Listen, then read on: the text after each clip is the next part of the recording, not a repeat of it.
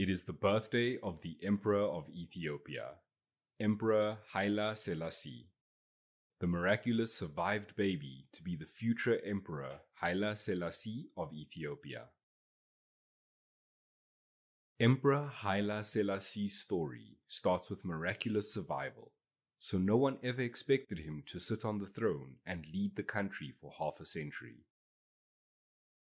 The emperor's mother, Mrs. Shiimebet, married Haile Selassie's father, Ras Mekonnen, at the age of 12.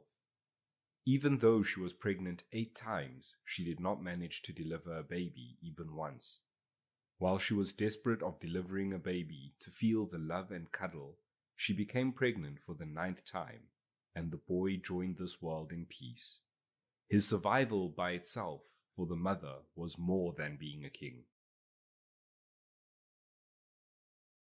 As she tried 8 times but did not succeed to have a baby, once she saw Haile Selassie survived 2 years, she hoped to have a younger brother or sister for her boy and became pregnant, but did not manage to deliver the baby. Unfortunately, the baby died as soon as it was born. Mrs. Shiimebet was weakened and grieved. Emperor Haile Selassie's mother also passed away.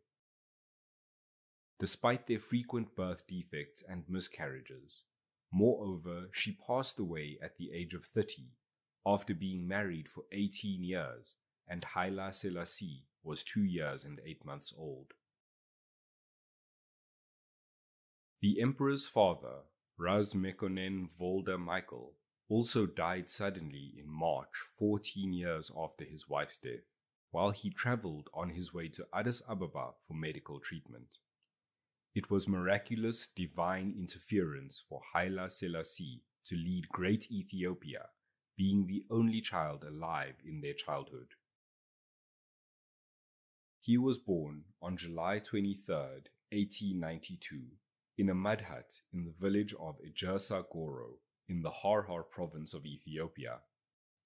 Haile Selassie's mother was paternally of Oromo descent and maternally of Guraji heritage, while his father was both maternally and paternally Amhara.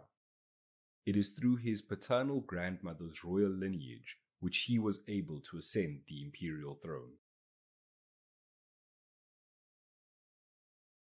He was originally named RasTeferi Mekonnen, so he was the only surviving and legitimate son of Ras Mekonnen, the governor of Harhar. Among his father's important allies was his cousin, Emperor Menelik II, who did not have a male heir to succeed him. Haile Selassie was raised as a Christian, and at his infant baptism he was also given the name Haile Selassie, which he adopted as his official name in 1930 when he became emperor.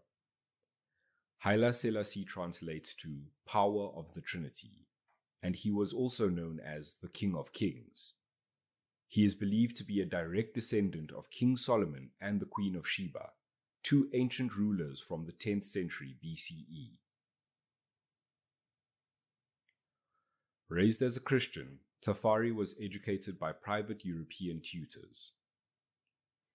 Haile Selassie spent his youth at the imperial court of Addis Ababa, Ethiopia. Surrounded by constant political plots, he learned much about the wielding of power. Menelik no doubt recognized Teferi's capacity for hard work, his excellent memory, and his mastery of detail. The emperor rewarded the youth's intellectual and personal capabilities by appointing him, at the age of 14, the governor of Gara Muleta in the province of Harhar. When he was 20, the emperor appointed him commander of the extensive province of Sidamo. This was part 1 of Emperor Haile Selassie's story. Thanks for watching. Please stay with us to learn and enjoy more of Africa's fascinating stories.